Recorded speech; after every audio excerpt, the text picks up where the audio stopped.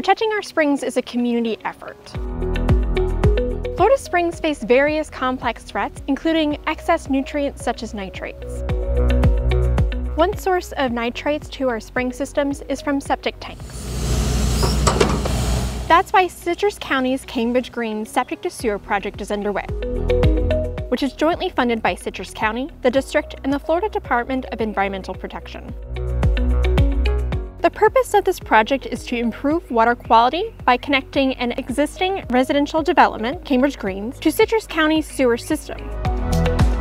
This neighborhood is currently served by septic tanks, which are a source of nutrient loading to the groundwater and surface waters of Crystal River.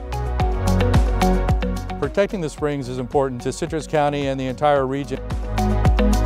Protecting our springs is really the goal of this. Our springs here are unique and provide a number of recreational opportunities for the county, so that's a big benefit to the community to preserve and protect those. DEP did a basin management action plan a few years ago, determined that septic tanks were a big contributor to nutrient loading on the springs, so the goal here is to reduce that nutrient loading. Excess nitrates have been attributed to excess algal growth, which may lead to reduced water quality and an imbalance in spring habitat. When completed, this project will convert a minimum of 312 homes from septic tanks to the county's sewer system. This will help water quality by removing an estimated 3,211 pounds of total nitrogen per year from the Crystal River Kings Bay spring shed.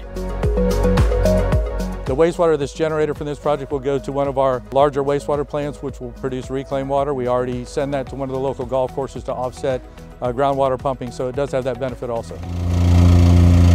Septic-to-sewer conversion projects have been recognized as a way to reduce nutrients to springs, and funding has been allocated by the state for these types of projects.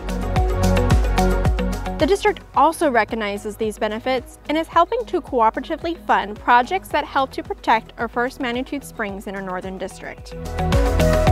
The project would not be possible without multi-agency participation. The district, DEP both provided funding for this project. The funding participation from those agencies help us to buy it down significantly to make the project viable for the homeowners.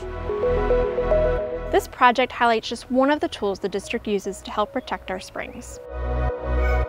To learn more about protecting our springs, visit watermatters.org/springs.